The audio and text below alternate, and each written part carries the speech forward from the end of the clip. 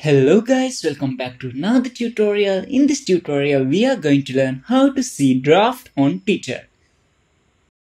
Open your Twitter app. First, you need to write draft post. So, tap on this plus icon in the bottom right corner. Next, you need to click this tweet option in here.